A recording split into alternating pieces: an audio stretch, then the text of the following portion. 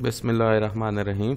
Dear students, सबसे पहले AutoCAD का प्रोग्राम लॉन्च कर लें और अपने ड्राइंग के यूनिट्स की सेटिंग कर लें।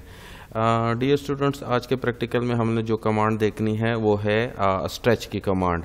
और स्ट्रेच की कमांड के ज़रिए हम लोग अपने ऑब्जेक्ट्स को जो है स्ट्रेच करा सकते हैं, लंबा करा सकते हैं। फॉर एग्जांपल यहाँ पे फर्स्ट में एक ऑब्जेक्ट बनाता हूँ और यहाँ पे आपको जो है एक रेक्टेंगल बना के दिखाता हूँ। और उसके बाद जो है मैं यहाँ पे एक स्ट्रेच की कमांड को एक्टिवेट करता हूँ। मॉडिफाई टूल बार के अंदर स्ट्रेच में की कमांड के ऊपर आप क्लिक कर लें।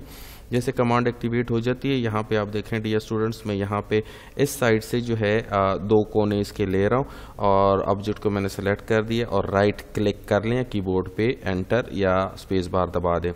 उसके बाद जो है स्पेसिफाई बेस पॉइंट आपको बताएगा ऑफ डिस्प्लेसमेंट, कितना आप इसको स्ट्रेच कराना चाहते हैं, बढ़ाना चाहते हैं। मैं यहाँ से बेस पॉइंट ले रहा हूँ और ये देखें बाहर तक मैं इसको स्ट्रेच करा रहा हूँ, लंबा करा रहा हूँ, चौड़ा करा रहा हूँ।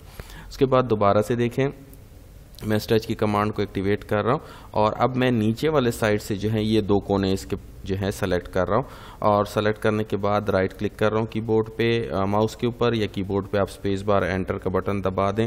उसके बाद आपको कहेगा स्पेसिफाई बेस पॉइंट, ठीक है जी, ये बेस पॉइंट मैं ले रहा हूँ और नीचे तक इसको मैं यहाँ से यहाँ तक स्ट्रेच करता हूँ।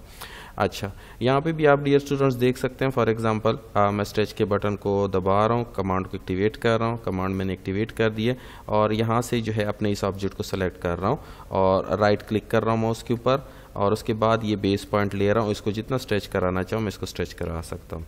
दोबारा से देखें, मैं फिर से स्ट्रेच की बटन पे क्लिक कर रहा हूँ, कमांड एक्टिवेट कर रहा हूँ और नीचे से जो है इस ऑब्जेक्ट को यहाँ से इन दो कोनों को सेलेक्ट कर रहा हूँ और राइट क्लिक कर रहा हूँ माउस के ऊपर और बेस पॉइंट इसका लेके इसको यहाँ तक स्ट्रेच करता हूँ।